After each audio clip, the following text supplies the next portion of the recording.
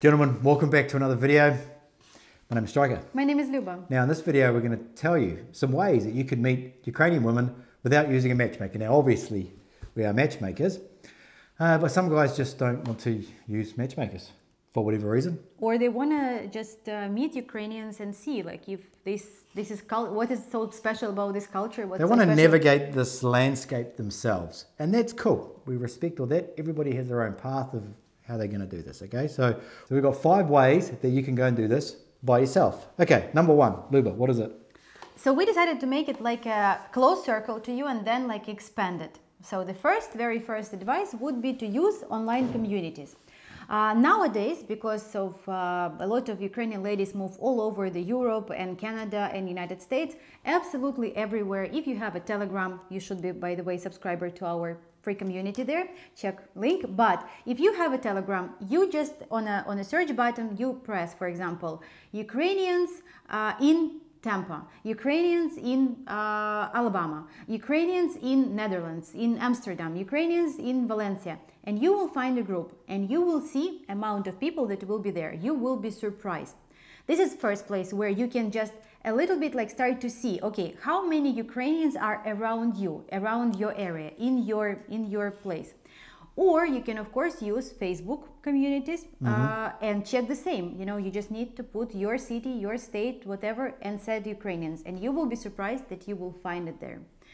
We say that you need to bring, like, you can't just like for example, you find some event and you just show up there and say, hey, like, my name is Peter. You can't do it, right? So you should bring some youth, right? What you said. You have to be useful. Bring some value to whatever group it is, right? So don't just use like these groups as some sort of dating service, right? And sort of sift your way in there and try and see what's going on. Bring some value to it. So if it's a Facebook group, and maybe it's people that are looking for some service or to make their lives a little bit easier, because of course, like you can help with advice. You can help because you're local. Of course, yeah. So if they're looking for something, looking places for rent. Maybe they want to find the best insurance company or the best bank to use or something like that. Give useful advice. So become part of that online community. And it's not that difficult to do. You download the apps, you look at it on your phone, you check it, and you respond to messages, and you become a useful person in that group. And you need to become their friend. And to become their friend, here is a super tip for you. You speak the language. Probably it's English if you're in the United States. Maybe you speak German if you're watching us from Germany and also speak English. So you need to contact the administrator of this group and say that your name is Peter and you speak English and you don't mind. Like, there's a lot of people who want to practice. Like, they learning English or they learning German, they learning Spanish. They need to practice. So you can be, even if you don't have any skills or you don't have any idea how can you help, your English knowledge or any other language that you know is your key, is your ticket to enter all of these online communities. This was... Yeah, it's actually very hard to find willing people that will speak to you in another language for free.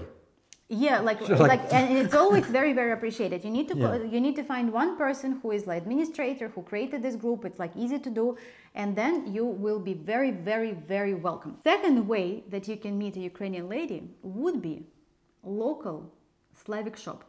I use the word Slavic shop because nowadays it's very on edge. So before we were saying like Russian shop everywhere, in New York, everywhere. Now it's like, it's not really Ukrainian shop, it's like European shop. I'm talking for the guys who are in the United States and in Europe as well. Every single state, every single city, everywhere you will find. It may called Ukrainian shop, Russian shop, it may called like European shop. You need to ask and find out. There would be Ukrainian food. There would be Ukrainian goods. I went to Portland and my son really liked this like Ukrainian sausage.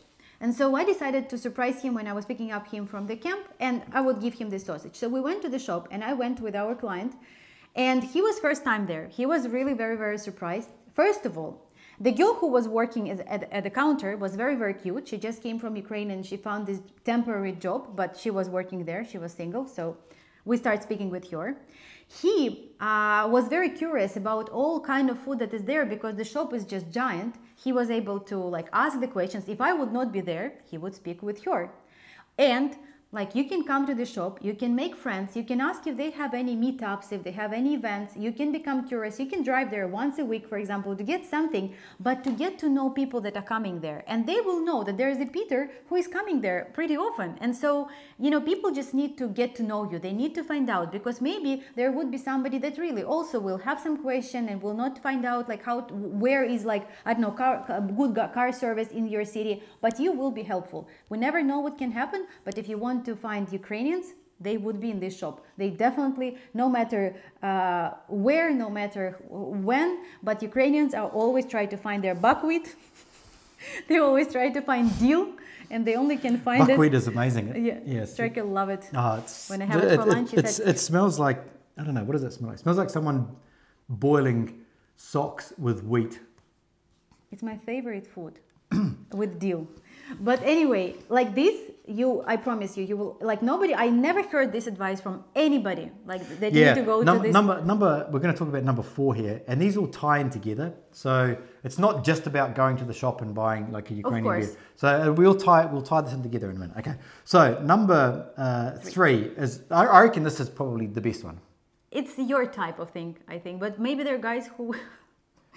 So, yeah, so, okay, the next one is, and these all tie in together, right? So the next one is events or concerts which are Ukrainian themed or related. Yeah, Ukrainian bands or singers that are doing some tour in whatever country, is to go to that. Because, of course, the people that are going to that, obviously Ukrainians. Ukrainian community is going to go to that. Other things are events. So also we were saying earlier that, you know, look online and see what are Ukrainian holidays, because their holidays are all like really kind of strange. And it's really crazy. It's like it can be the holiday of the vyshyvanka, of the shirt, you know, holiday of this, of the flag, and people always gathering together. And you will find this event, and you always like you will be welcome. When people are happy, when they're having like when they're celebrating something, they always welcome new members who are curious about the culture. And you may meet somebody there, and maybe not necessarily there would be the girl that you're going to date, but maybe you will make friends with some family, and they have like some sister or somebody that they know, and they will introduce you. I think it's great. And what Stryker say about the events, about the concerts. So what is happening nowadays? Because of the situation, a lot of Ukrainian bands,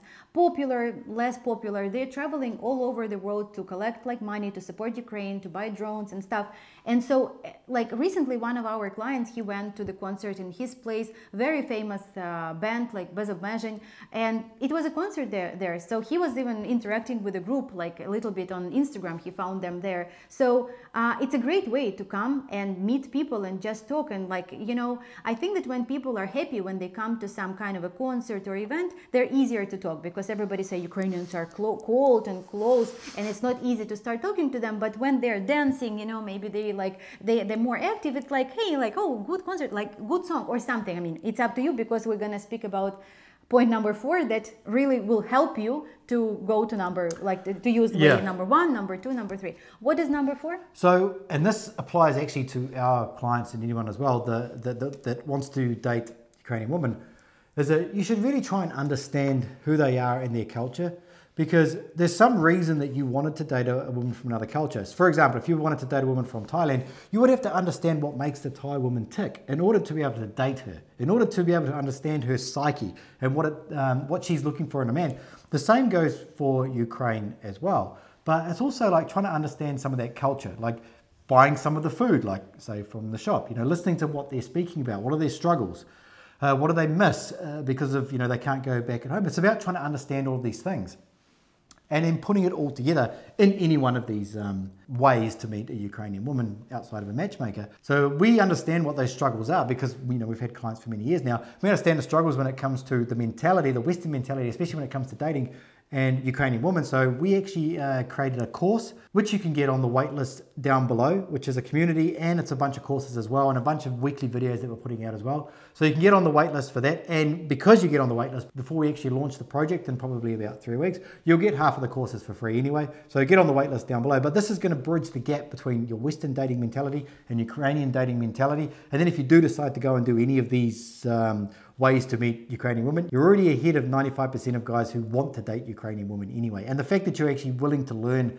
and you care about their culture and their mentality and their psyche, it really does accelerate your dating options. So the next one is, where can you go to meet Slavic woman. Okay? A little bit further. Remember we said that it would be like closer online, you know, at home, and then you need to actually travel somewhere. Yeah, so this is from my former life. So the first place that I would say, if you want to meet a woman from Eastern Europe, would be Phuket, Thailand. Because all of these places we're going to list, there's no, like the visa restrictions are very, very, well, they don't have visa restrictions for most of them. So Phuket, Thailand, I'm not sure about other places, but Phuket was extremely popular. When I was there, there was, everyone was speaking Russian, but I didn't meet any Ukrainians, so I'll say that. But I met a lot of Russian women when I was there. On vacation, chilling out. Who knows what they do for money? I don't know, but that's up to you to figure that out. The next one is Egypt. When I was in Egypt, there is like all of the tourists were from what I saw and who I spoke to were from Ukraine. There's a reason for that. So Egypt and Turkey, to Thailand, we'll go back for a second. Like Thailand is popular for winter, of course, because it's warm. And the reason that more Russians there than Ukrainians, because before the war, like everybody was traveling to Egypt and Turkey, it was so much easier. There's a packages like $500 inclusive, like the flight and all-inclusive hotel. Thailand is further, so Thailand is more like exclusive. But for Russians, Thailand is closer in that matter. So that's why. But Egypt and Turkey, like Egypt in winter, also Turkey in summer, girls were going there because it's cheaper, it's vacation, and you can meet them there. And the last one, before we make a conclusion about the travel part, is Bali. Is like Stryker's. It's like yoga girls. If you're into yoga girls. If you like yoga girls, now this sounds appealing. I could make a whole other video about these yoga chicks, but this sounds appealing. Yoga chicks, they're fit, they always look good, you know. Until you start talking to them. Until you start speaking to them. And if they're going to Ubud in Bali, I've been there once, these women are on a whole other different planet, and you just can't, unless you're already on that planet and you're wearing pants that are like baggy, parachute? Yeah, like parachute pants that have flowers on them, and you know, you have like a necklace made out of like beads. Then you'll get on well with them. But I wouldn't recommend going to Ubud. I think avoid this one for most men. But we're just telling you, like you've been asking where to meet Ukrainian ladies, we're telling you. Yeah. The conclusion for the traveling part is that like what Stryker said makes sense, because at the beginning when we were discussing this, I was like, oh yeah, traveling. But if the girl is there by herself or maybe with your girlfriend, friends, with the friends, then you know she doesn't have a boyfriend, probably like 50%, 55, 51% that she doesn't have a boyfriend. But also like she already on vacation, so you don't have to pay for that. Like she already paid for her own vacation, so you can meet her there. All of these ways that we recommend you is just the ways to meet people. And on my opinion, like I would definitely do that to get to know better the culture, because in our coaching calls, in our strategy calls, we get the question sometimes, the guys who are just new, because we have quite a few new subscribers like this past month. And when they call us, they said, guys, like good videos, you know, interesting content, but what are so special about these Ukrainian ladies? They sometimes don't know even like why people are like willing, especially European guys. But by talking to them, getting a little bit closer to the culture, eating this food, talking to people in the shop, you will understand what is so special about Ukrainians, and you will find really this lady. So maybe you will end up using a matchmaker that will certainly look just for what you're looking for, but the way to meet Ukrainians we just gave you. Yeah, so just something to think about. Obviously, there's other places like now you can go to Germany and all those sorts of things, but we've kind of left the obvious ones off. Here are some ones that we've come across in the past. I like the shop's one. Yeah, so the shop one's good. And you can ask for the recipe how to make borscht, and then maybe there would be some woman who would say, let me make you borscht.